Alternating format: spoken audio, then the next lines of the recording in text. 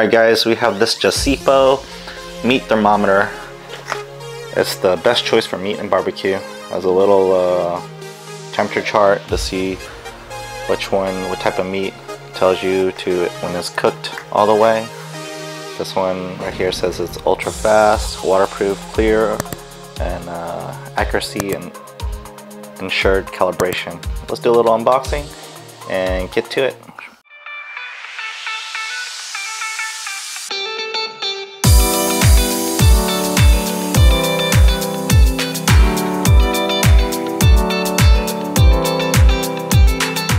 I actually didn't know that I actually have another brand called Culiner, and that I have already open, and we're gonna actually use this one instead.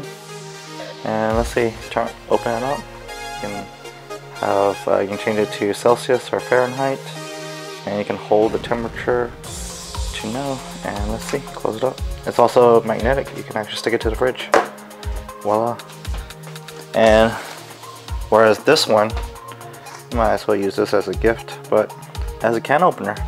And cool. So we're not going to open this one up since I already have one that I own, and I'm going to use this little one right here on some Portos. Oh, remember it's magnetic. So, and we're gonna open up some Portos frozen delivery, bake at home right here. We make it, you bake it. What we have inside, we got some guava cheese rolls, some cheese rolls, and potato balls. Let's look up what the temperature is to bake these, and let's get to it. Alright, looking up the temperature on how to bake. We got potato balls. We're gonna set it to 350 degrees, and we're gonna bake it for 15 to 25 minutes.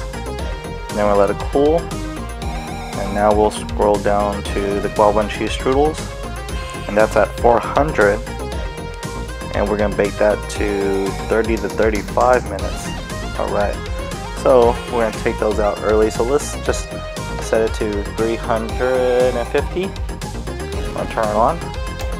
This is my oven that I have because I don't actually have a oven underneath the stove. So we're gonna turn this on, let it warm up a little bit, so preheat it, and then we're gonna lay these out on this aluminum foil right here, and let's get to this. So it's got some guava cheese. Make sure it's spaced out.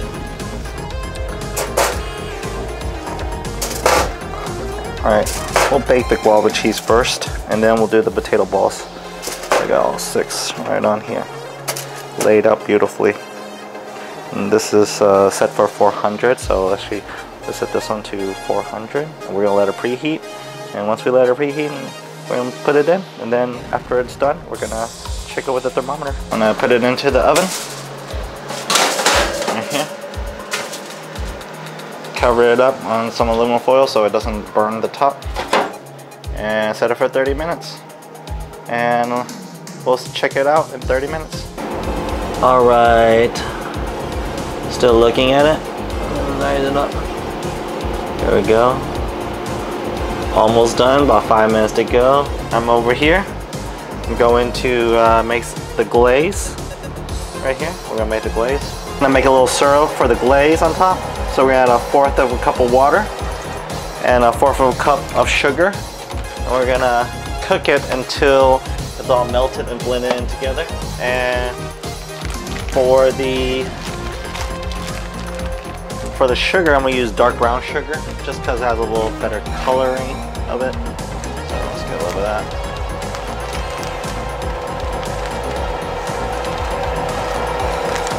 Measure that out. Put some of the sugar in there. Boom. And that's good. 1/4 of sugar, 1/4 of a cup. As the thing's heating up, I'm going to get a little spatula. We're going to stir it at a medium high temperature. We're going to stir it at medium high temperature right here. Look at that. So it kind of like blends and gets thicker. What we're trying to do here is while we're cooking, we're just trying to caramelize the sugar. The sugar is caramelized and heated. I'm gonna get my little brush. I'm gonna turn off the oven. I'm gonna bring it out. Let's see. There we go. Let's take a look at this. Alright. Now that that's done, let's get a little brush right here. And we're gonna paint it. A little sugar. While it's still hot. Makes a golden glaze over it. I use brown sugar, so it's going to be a little darker.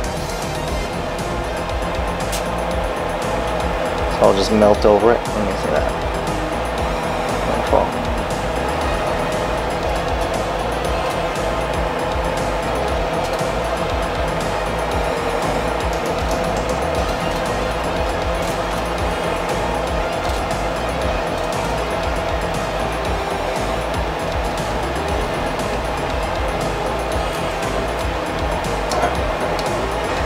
That is beautiful sugar.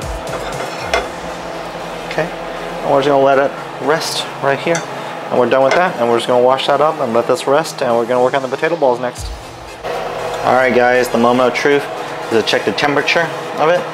You poke it in. It's over 130 degrees. 140. 150. Okay. Alright. That's how you know it's cooked all the way through. Baked good. We're going to get the potato balls and put onto the aluminum foil. We're not gonna waste another aluminum foil, so we're gonna use the one that we had before and place it on here. Oh, there's still some of this. I'm gonna just throw that on here as well. Bake it up.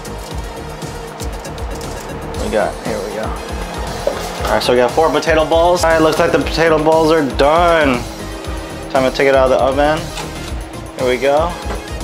Voila. Alright. Poke it in.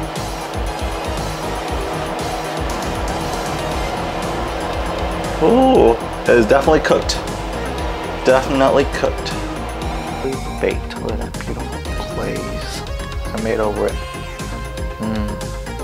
Yummy. Definitely not cooked. Now let's check the temperature now. Oh, this is not the right temperature. Let's check it again. Now it looks like it's pretty cooked well.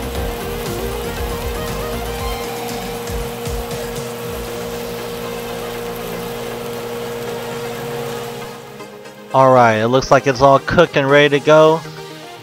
So it's time for me to eat all this food. So make sure to subscribe to the channel if you already haven't.